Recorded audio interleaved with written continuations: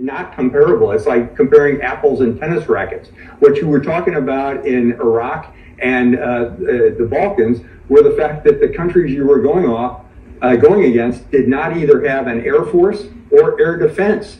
The countries we were going against did not also have the capability of launching nuclear weapons. The countries we were going against did not have the potential for taking a regional conflict and growing it into a global conflict. We had the capability of setting in a no-fly zone, which requires the enforcement of other planes not flying. How do you do that with Russian aircraft without engaging them? And secondly, what I would suggest is, as soon as you say, okay, we're going to do a no-fly zone, most of the damage is being done by ground artillery or ground missiles.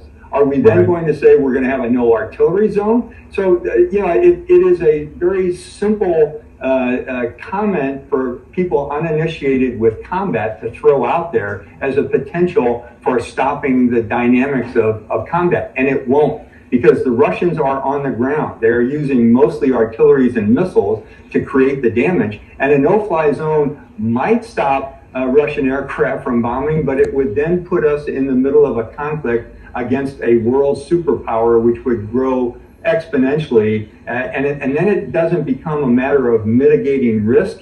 It's a matter then of us gambling. Will Mr. Putin use nuclear weapons or not? And he has already said he will. So I think for everyone who's suggesting we do a no-fly zone, you might want to consider the implications and the repercussions of doing so, and it's not pretty to do that.